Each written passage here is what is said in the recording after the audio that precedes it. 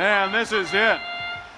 Can the Red Alliance take control of this match and send us to a tiebreaker? Or will Blue Alliance be heading off to Einstein and our round robin?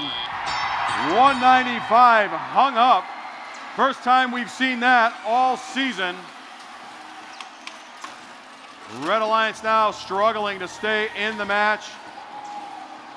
They're 10, 15 points behind right now, but working to get caught up. There goes 3707 and 195. Both sides with their switches activated. Blue Alliance with 4 power cubes in the switch. Tug of war happening right there at 3707, taking away a power cube from 3538. Red Alliance now in control of the scale. We'll see how long that will last as Blue Alliance works to regain control. Cyber Knights loses a power cube, but in the process made that stack much more accessible. We'll see how they take advantage of that. Red Alliance still in control. Red Alliance now ahead of Blue Alliance. Big pushing and shoving going on down in the Red Alliance courtyard there where the feeding station is for Blue Alliance. Here comes 1747. Looking to play some defense, drop the power cube into the Red Alliance switch to try and stop point accumulation by Red Alliance. 333 pushing and shoving, trying to prevent 1747 from moving away. Blue Alliance loses 2 power cubes off of the scale.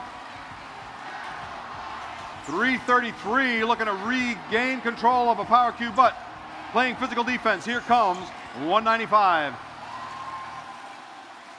Blue Alliance looking to retain control of its switch and continue accumulating points. Red Alliance ahead now, but it's only 20 some odd points, almost 30 points. With 30 seconds remaining, this still could go either way. We saw in the last match, no levitate played by Red Alliance. Those 30 points could be consequential right now. It's only 20 points separating.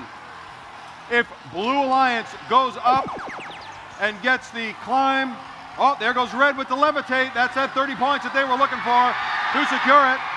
There goes 195, 333, way up into the sky. 2-1, and time expires on finals match number 2.